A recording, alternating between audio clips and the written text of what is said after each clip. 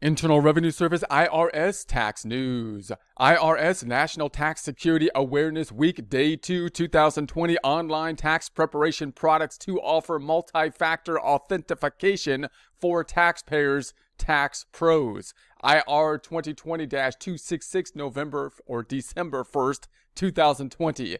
YouTube video. New security measures help protect against tax-related identity theft. There's a link to that here. Washington.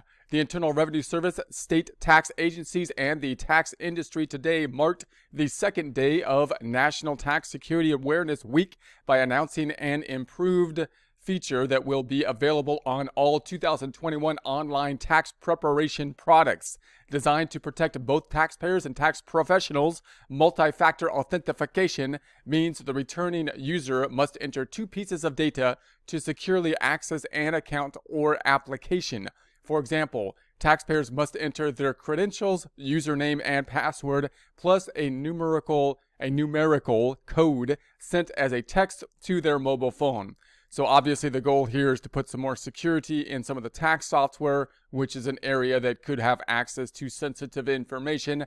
The added security for that being the multi-factor authentication, which basically means typically that you're going to get something like a text message with the code, and you're going to have to take the code in a separate kind of device. So you have two devices kind of involved here in order to log in to the software to add the security. The agreement to add the multi-factor authentication feature is just one publicly visible example of the ongoing collaboration by the IRS, state tax agencies, and tax industry, which work together as the Security Summit. 2020 marks the 5th year of the Security Summit of National Tax Security Awareness Week. Quote, multi-factor authentication option is an easy, free way to really step up protection of your data, whether you're a taxpayer or a tax professional, end quote, said Chuck Reddick, IRS Commissioner. Quote, this is an important step being taken by the tax software industry. This is just one example of the many actions taken by the summit partners over the past 5 years that have dramatically improved our ability to combat identity thieves and to protect taxpayers. End quote. Some online products previously offered multi-factor authentication. However, the 2021 all providers agreed to make it standard feature, and all agree that it would meet requirements set by the National Institute of Standards and Technology. Multi-factor authentication may not be available on over-the-counter hard desk tax products. Because the multi-factor authentication option is voluntary, Summit partners urged both taxpayers and tax professionals to use it.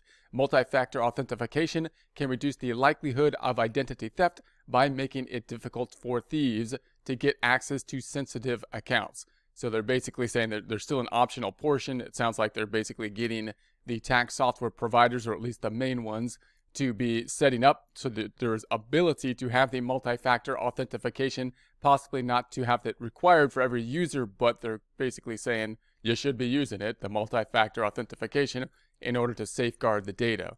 Users should check security section in their online tax product account to make the change. It may be labeled as two-factor authentication or two-step verification or similar names. So if you haven't set up the two-factor authentication and you have the tax software, then you probably want to set that up, and you want to go into the settings in order to do that. And it might be called two-factor authentication or two-step verification, two names for the same thing. Use of multi-factor authentication is especially important for tax professionals who continue to be prime targets of identity theft. Obviously, tax professionals having access to tax software, tax returns, with sensitive information in it can be targets for identity thieves. So of the numerous data thefts reported to the IRS from tax professionals' offices this year, most could have been avoided had the practitioner used multi-factor authentication to protect tax software accounts. So thieves use a variety of scams, but most commonly by a phishing email to download malicious software such as keystroke software. The malware will eventually enable them to steal all passwords from a tax pro. Once the thief has access to the practitioner's networks and tax software account, they will complete pending taxpayer returns, alter refund information, and use the practitioner's own e-filing and preparer numbers to file the fraudulent return, a dangerous combination. However, with multi-factor authentication, it's unlikely the thief will have stolen the practitioner's cell phone, blocking the ability to receive the necessary security code to access the account. This protects the tax pro's account information. There are multiple options for multi-factor authentication. For example, taxpayers and tax practitioners can download an authentication app to their mobile device. These apps are readily available through Google Play and Apple's App Store. Once properly configured, these apps will generate a temporary single-use security code which the user must enter into their tax software to complete authentication. Use a search engine for, quote, authentication apps, end quote, to learn more. Other options include codes that may be sent to a practitioner's email or mobile phone via text, but those are not as secure as an authentication app.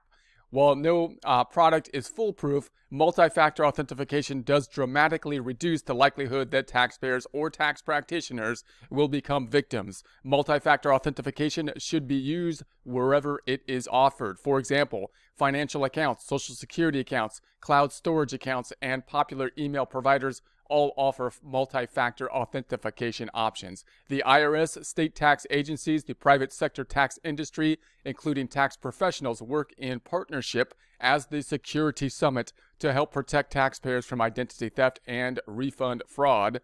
This is the second in a week-long series of tips to raise awareness about identity theft. See irs.gov/security summit. There's a link to that here for more details. So there's a link to that here. There'll be a link to this in the description.